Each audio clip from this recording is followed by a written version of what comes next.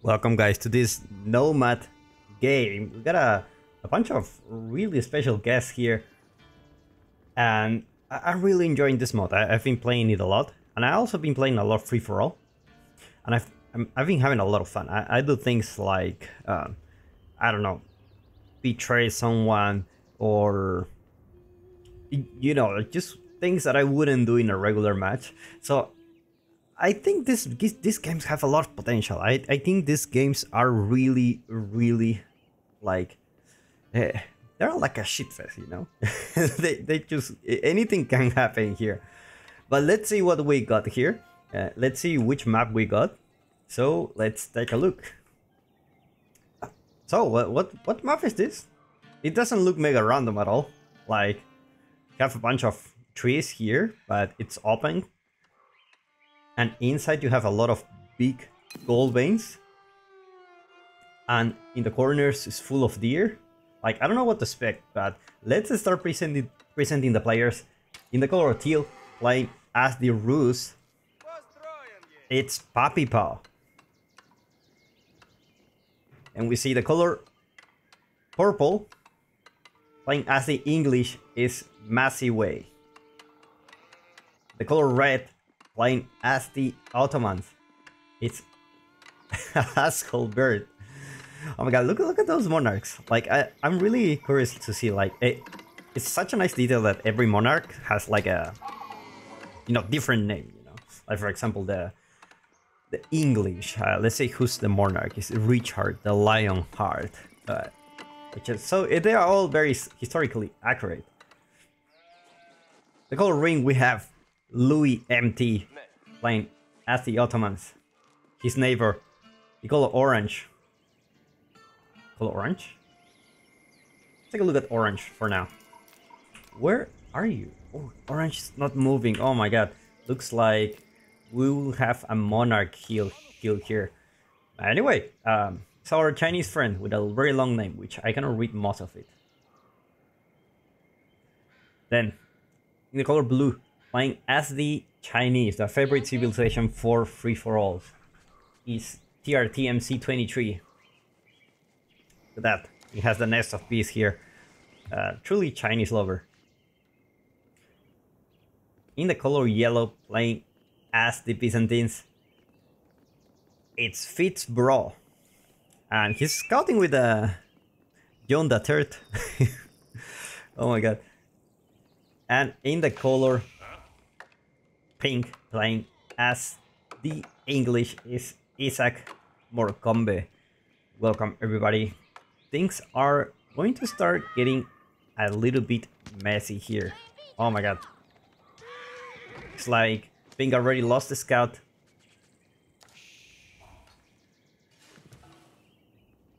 Yellow. Let's take a look at the spawns, because this kind of spawns can be really good or really bad. Fit Bro, not bad at all. He's in the corner. He still have plenty of food here, so I think he's fine. I don't think Chinese has a very good spawn. Like, he has the gold next to you, but you don't really want to protect the gold like that. Like, you want to use a tax for it. Still have some resources nearby, so look at pink. This is one of the things I've seen like doing English a lot, and that is basically putting those farms very early on, because at the beginning in Nomad, like, it takes some time to get the scout out. It's not like the normal games where you start with the scout. You need to create one, and it really will depend on not only your spawn, the amount of sheep that you get, but also how fast you put on the TC. So if your opponent, like next to you, wants to already put the TC and already scout all the ships around you, and then you just go for a scout, and then suddenly you don't find any food, then you're in a trouble.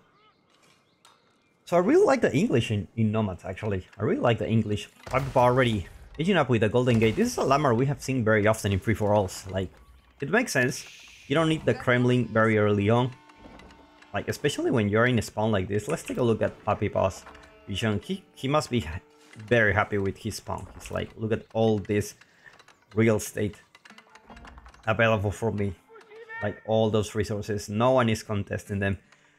Here on the east, it's gonna be a little bit chaotic. It's a little bit. Like you have red very close to green, very close to orange, very close to purple. Actually, orange is already AFK. Looks like we see the first, guys. We see the first prisoner. Like red is gonna get it, and looks like green knows about it, and he will try to snipe.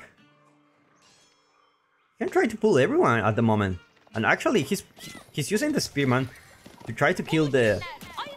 Managed to kill the scout. Most likely will kill the villagers here, but if the spearman goes down, the villagers are free to kill the monarch. And I don't know if someone else also knows it. Blue just, you know, killing deer to deny the ruse, but I think that's a little bit useless here, just because the ruse has so much food available. So much food available. At the monarch, it's Richard the Lionheart. It's gonna be trapped. I guess Richard, it's not gonna live another day. It's gonna take some time, unless you have some contestants here. There you go. A couple of spearmen here trying to take down Richard. Richard, come on, guy. Is it gonna do like a snipe? Like 3 spearmen, 4 green. You just need to, you know, kill steal. Just kill steal. Actually, Richard fighting back. Richard fighting back. Who will get the last kill? Looks like it's gonna be green. It's gonna be green. And orange goes down, and green having a really good start with plus 50 population. The good thing about this is that all your landmarks are also destroyed, which is really cool. After you lose. I don't know, that's a render, or that's also if they kill your monarch. I haven't seen this landmark in a long time. I think it's beautiful. Beautiful design here. Really beautiful. Like, what it does is basically it acts like a market, and you can see how Puppy Pop is trading resources for it. Like, you can check, like, you actually exchange for a favorable rate. So normally you exchange gold, and it starts with, okay, 100 gold, 100 wood, and as more people buy, you get like 100 gold, and, you know, equals to, I don't know, 60 wood or 20 wood, or that's what we call inflation, right? And with this one, you get actually a much more favorable rate. Like, any kind of 100 gold means 150 for each resource, so you're actually getting more resources. And it's such a good landmark. You can actually sell those for extra gold as well. Like, you can sell wood for extra gold. It's just so nice, so nice. I already see Puppy Pop most likely going for the boar around here. Is there a boar? There's so many villagers around here. Red, just chilling out, you know. Green, already ASAP. Had a little bit of a delay, but it should be worth it. It should be worth it. Like, having the monarch down is such a good thing for you.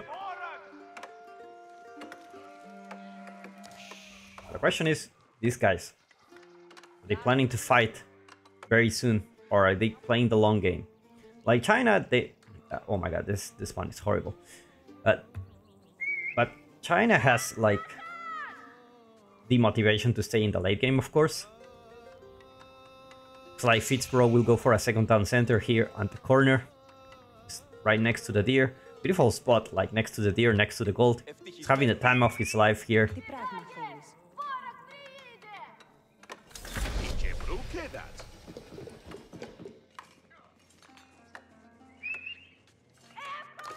Purple looks like... Purple is booming. Oh, we can actually... Oh my god, look at those farms. Oh my god. That's pretty cool. And Puppy Paw reaches the castle age. Looks like it's gonna be the high trade house. 142 trees, guys. Oh my god. This is huge. This is really huge. Still with professional scouts getting all that deer from the map back to his place. It's gonna be super safe. Purple. Most likely gonna scout Puppy Paw. More farms coming for Purple. Must be feel good about the English. Like you can go farms early and nobody will kill you if you're lucky. And especially at the English, like you don't really want to deep dive into the town center because they just have the network of citadels. Their villagers attack with bows, and the town center have an extra attack for each bow. So they really give a lot of damage, especially at the beginning. Starting to see some walls mark some territories, just like the dogs. It's like, hey dude, like stay out of there. Like, you have your neighbor here. Looks like oh my god, the Ottomans. The Ottomans are going out for blood. Take a look at Louis. What's his plan?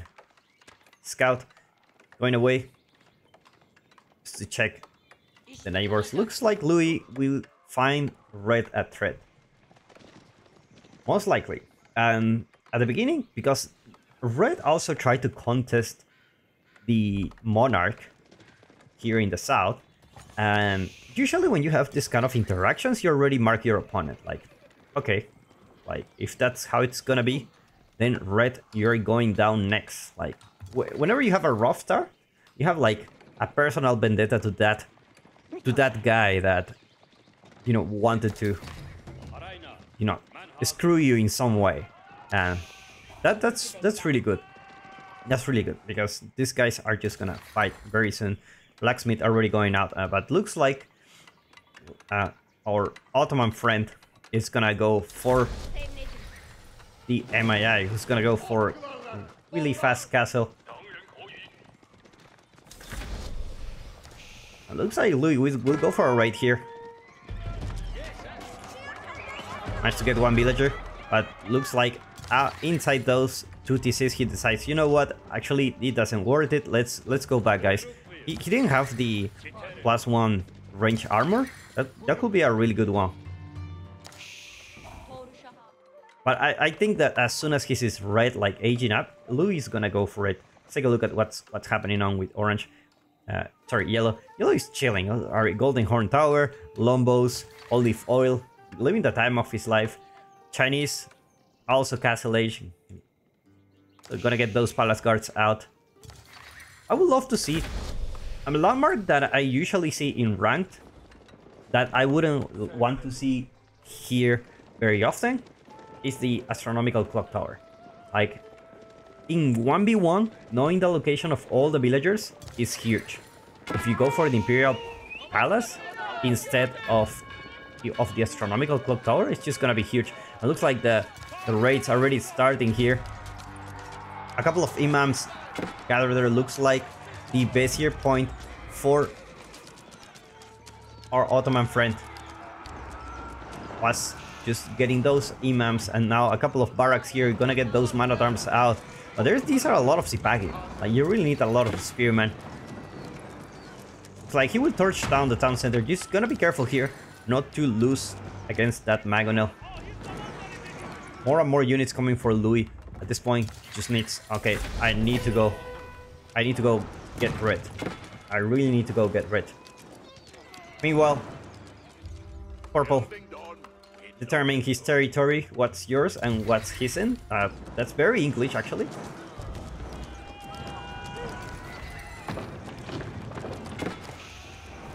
It's like Louis will manage to get the kill here. Magonel going out in less than 1 minute, so looks like Louis will find this kill for sure. And he's already sitting with 300 population, so he should be in a very, very good position here.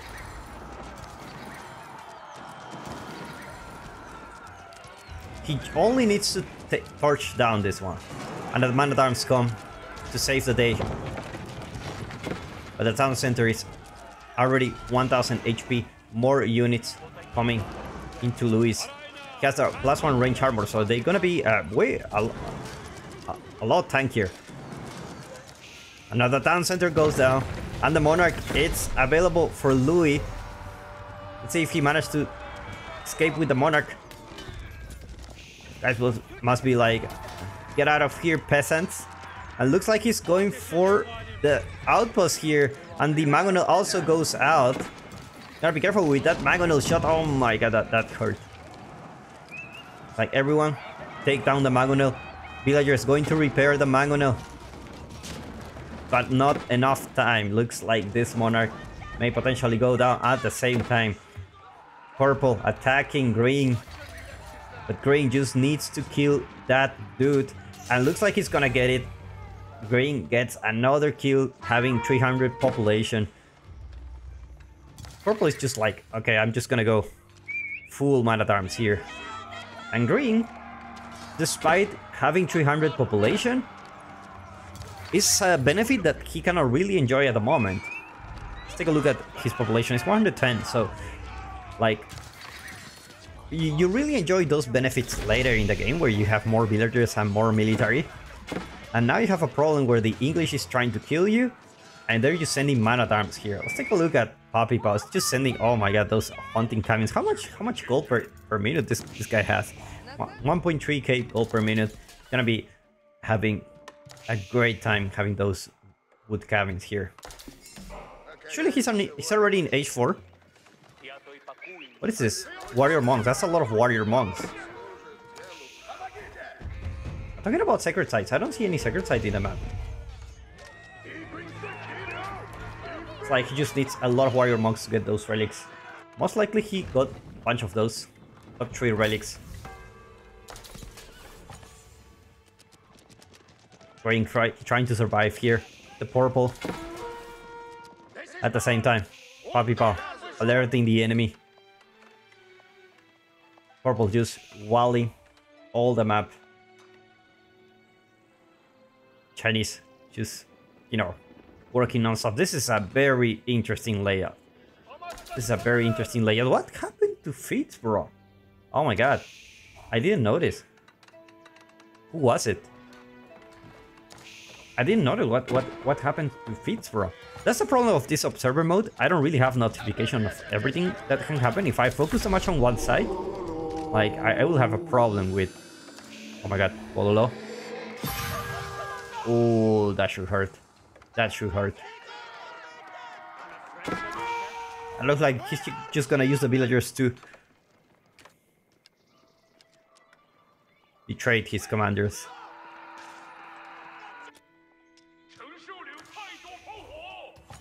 I don't see any sacred site here. I don't know why, but I don't see any. Looks like green surviving so far. Never mind, green's not surviving. Green is on the run. Mr. Osman the First is trying to run for his life. Purple squad is trying to see where is Mr. Osman. Are you gonna get Mr. Osman here? I don't think Mr. Osman has very good chances of leaving. But Louis have been a really good job at hiding it for sure. At this point, you can just grab one of your Monarch, which I believe... Where is the Monarch for... Oh, it is here. It is outside. Yeah, he went out to check the location. Most likely. So let's take a look. Yeah, he knows where he is. He knows where he is. And now he's going to send a couple of horsemen to deal with that. At the same time, Louis, despite having 300 population, he's gonna get wrecked by purple. Meanwhile, pink just chilling out. Only one farm transition. I mean, the stone walls. That's something I see a lot in these free-for-all games. It's like, I need stone walls. I don't want to go out. I'm so scared. And, you know, having these stone walls in free-for-all, it makes you feel super safe. Knights are already out on the field. But more and more units coming for purple. And looks like purple will find the Monarch. Never mind. The Monarch managed to run away. And how does Louis gets out of this one? Like, he's still in feudal age. His economy is getting... Let's take a look at how many villagers he has. Only economic 70. So let's take a look at the income per minute. Look at Papipa. Just having so much income at the moment. So much gold. Looks like Louis is going for a counter attack here. But looks like he won't find the Monarch. I guess his only chance is like, okay, I need to snipe the Monarch, otherwise I will die. Or maybe just trying to delay the economy. The Monarch goes down for Louis, and now it's just purple, pink, and teal. Teal with elite knights and warrior monks. What a combination. What a combo. I don't think purple is gonna survive this. A bunch of scouts too. Everyone going here. I believe teal still with 200, maximum 200 population. So that's an issue. Your opponent has 250, so let's take a look at Massive Way. Not really using his population to its best potential. And now he's going to get all the knights. Luckily for him, he has a lot of spearmen, but these are elite knights. They have biology, they have all the upgrades. I don't think they're gonna go down anytime soon. Villagers just trying to finish the task. Another town center here. All the town centers attacking non-stop, and just Papipo sending more and more knights. How many?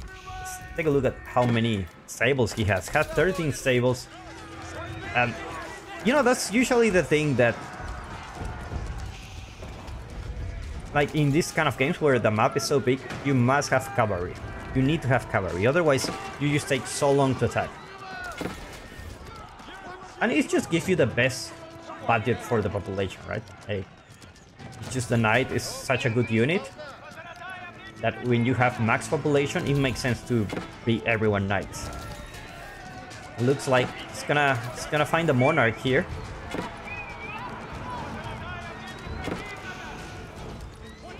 Sending more and more units. Pink is pretty much dead. As soon as I don't think purple can get away with this. Let's take a look at his military. Only 4 military. There's no way he can get away with this. These are too many cavalry units. But Pink has something that Papipo doesn't have yet. He has stone walls. And with stone walls, cavalry will come here and basically won't be able to get inside. And the cool thing is that Papipo already have more population, so most likely he will go for some siege as soon as he sees the walls. And that's the problem of going full cavalry. You need to find an opponent that doesn't have stone walls. Otherwise, you are in an awkward situation where your max population, take a look at his population, 206, where you're at max population, and then you cannot create siege. The question is, will the cavalry arrive on time to kill Pink?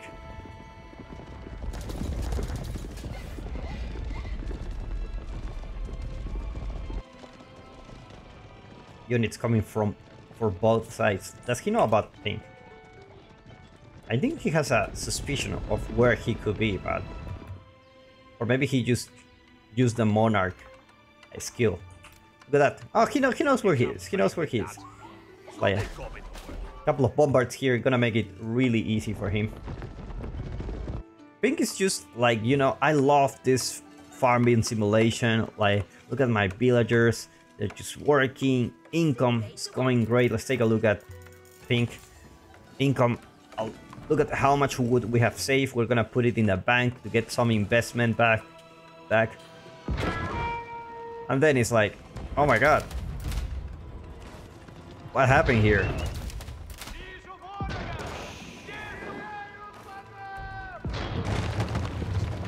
Suddenly Pink realized this was not Farmville.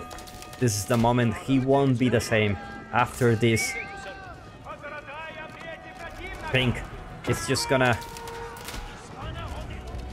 He's just gonna be that one of those players who plays extremely aggressively. Actually, if you put the Monarch here on top, you're kind of safe until the Bombards comes. Pink just says, I'm not dying today. I ain't dying. Gonna move everyone here. Crossbow numbers for Pink melted. Oh, how did Blue die? How did Blue and Yellow die, but Pink's still alive? That's the question. Oh my god. Look at this.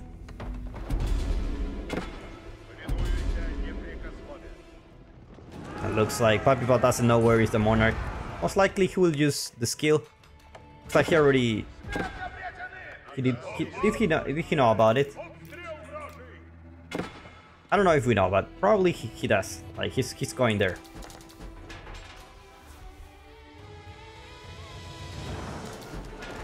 Actually, if you kill the Landmarks, you actually win the game. So you don't really need to kill the Monarch. Just kill this town center. And that's it. Papipal, the winner in this free-for-all fiestas here. Hopefully you're enjoying this video. And I will see you in the next one. Bye-bye.